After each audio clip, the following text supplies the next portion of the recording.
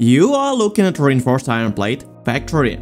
This factory is composed from one universal factory blueprint, and this blueprint was stacked a total of 12 times and is currently producing 360 reinforced iron plates per minute. This is the result of me creating about 100 factory blueprints in Satisfactory over past several months. And today, with this creation, I want to revisit my factory blueprint for reinforced iron plates and implement all the crazy things I have learned by making numerous factory blueprints. I have made this blueprint way more stackable, way more efficient, way easier to connect and handle, and as usual wrap this blueprint with an exterior. While this Satisfactory blueprint is super advanced in field of construction techniques, it is designed in a way that you do not need anything higher than Mark III belts. So when you unlock Blueprint Designer in your progression, you can immediately start using this blueprint. You can make blueprint of your own or just use my blueprint available for free in the pinned comment under this video. So without further ado, let's dive in!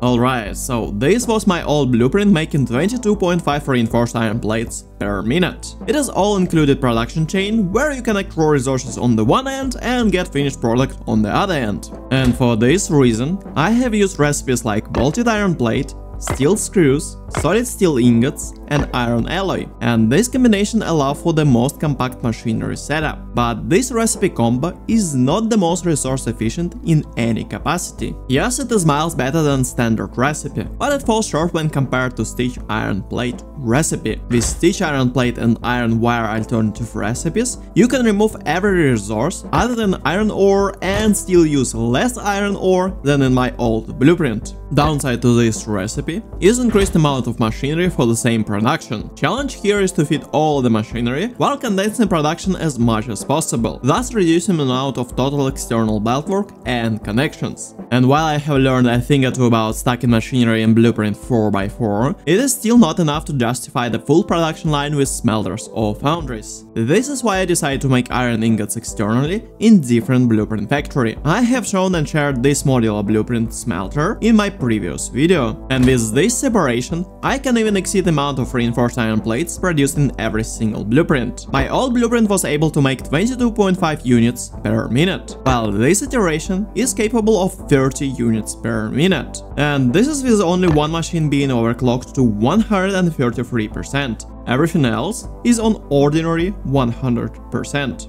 Also, there is no hard clipping. If you accept the hard clipping and, well, overclock maximal out of the machinery while totally disregarding the exterior, well, it can be like 80 plus plates per minute, but, well, this is a story for another time. So with the normal ratios in the end, we need to feed total of 5 assemblers for stitch iron plates, 5 constructors for iron plates, and 9 constructors for iron wire. And here where 3-dimensional fun just begins.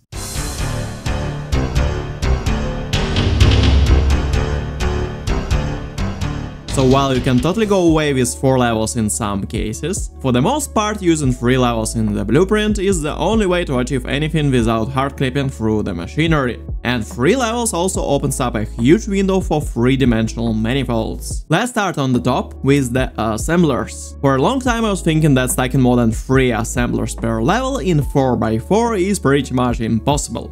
In fact, you can totally fit 6, but this requires clever use of verticality and conveyor lift holes. Here I will use only 5 since I want to have an angle and maintenance shaft on my exterior, but principle stays pretty much the same. You place assemblers with intakes in the middle. Then you place one splitter line right in the middle on the assembler base level. Then you make the lift holes for the secondary assembler inputs, and here you can use the nudge tool introduced with update 8, and it can be totally done in the update 7 without the nudge tool, but with update 7 you will need to eyeball holes from the down below, which is kinda inconvenient, and the nudge tool is, well, the best feature of the update 8. Then you connect conveyor lifts to the assemblers in. As the next step, you get those lifts, but only on the one side under the assemblers. Then you get those lifts that you connected only to one side of the assemblers and connect splitters directly to the lifts. Once this step is done, you connect the second line of lifts directly to the splitters. In this manner, you have the lifts that are connected to the splitters and the splitters that are connected to the lifts. Everything is snapped perfect. Now you can finish all the belt work on the input manifolds and continue with the assembler output. In some cases, you can use output manifold down below, but this time around I opted for the ceiling manifold. To make this happen, you need to place conveyor ceiling support just far enough so Blueprint Designer allow you to connect the conveyor lifts. And as previously, you just connect the mergers directly to the lifts and do all the belt work. So in a sense, we just use total of 3 levels with 3 separate manifolds to place up to 6 assemblers on the one level. And I know the comments under this video. Technically this is the clipping and people will say this is too much, but this is the soft clipping introduced as a feature with update 5, and it is nowhere near compared to things like clipping buildings into each other, funneling belts straight through machinery, or connecting lifts through the floors. This is nowhere near that level. Alright. With the assemblers done, we need to care about total of 14 constructors. It is totally doable on 2 levels, and here I just use the central assembler manifold as the center line to make connections super easy. I aim constructor output into the middle and daisy chain ingot intakes through the 2 levels on the 2 opposite sides. And this is one of the reasons why I use 1 extra level for some extra belt work. On the most lowest level we have simple splits and I need to make omnidirectional input and vertical manifold over here. And this is where it gets even more interesting.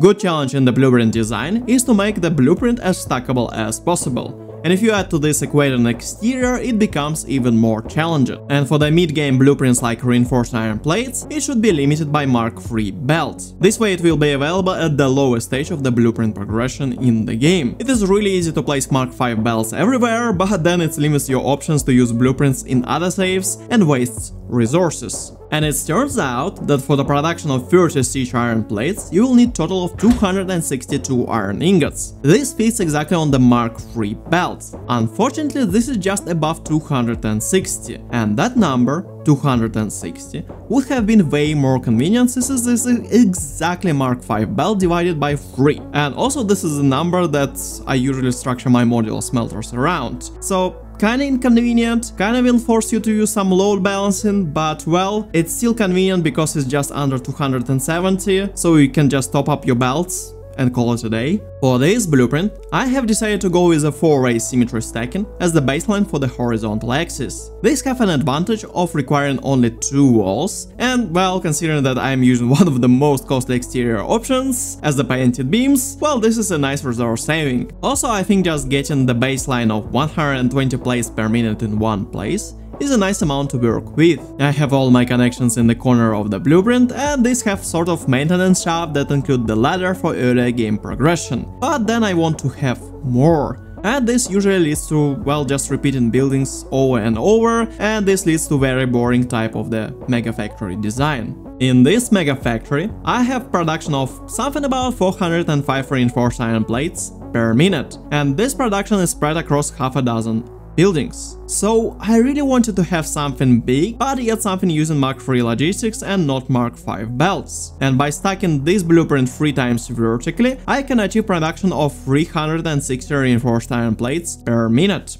But how do I connect 3 separate 270 lines of iron ingots with only 1 universal blueprint variation and with only Mark III belts? Well, quite simply by making omnidirectional intake. And this is the intake that have 3 conveyor holes that eventually being merged into one line. So by only connecting either line, you can totally have functional blueprint. In this way, you can easily stack blueprint 3 times vertically and just align 3 different conveyor lifts with different conveyor holes. On the out we have only 90 plates per vertical stack, so one can easily just wrap everything in the vertical manifold. Also with a small sandwich layer one can connect all 4 sides of the 4 vertical stacks in one place and just then put everything into sandwich layer maybe. But then there's a benefit to that, you can use just separate production lines and 4 separate outs of separate iron plates can be beneficial. You know, you can balance things around and well, the flexibility is the key. So, what are the benefits of stacking in this way? First, I do recommend to place this building around 4 pure nodes with access to 1 impure node. There are several places on the map where you can pull it off, also you can use combination of normal and impure nodes, there are a lot of places.